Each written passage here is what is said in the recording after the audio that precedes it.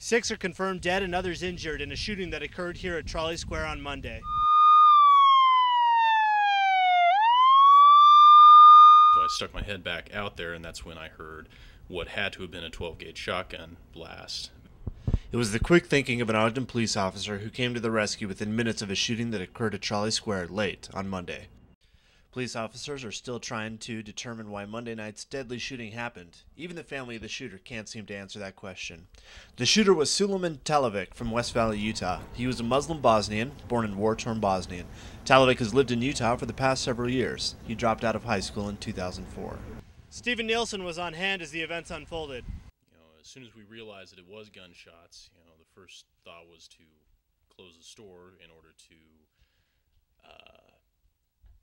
protect ourselves and to protect the property of the store. And then after that, it was just kind of, I didn't feel that we were in any danger having the gates down and locked and being in the stockroom.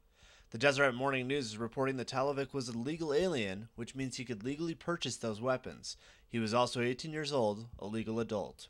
I believe that mall security and the Salt Lake City Police Department responded the best they possibly could. I mean, within 3 minutes of the first 911 call, they had police on the scene, and 3 to 6 minutes after that, they had the gunman down. Police are tracing the guns back to the manufacturer and are hoping to find some answers to how they ended up in Talovic's hands. But at this point, they don't know where he got the guns, and they still don't know a motive for the shootings.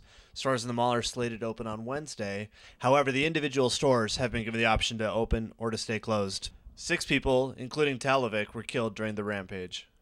This is Jacob Spurlock reporting for NetX News. Back to you guys.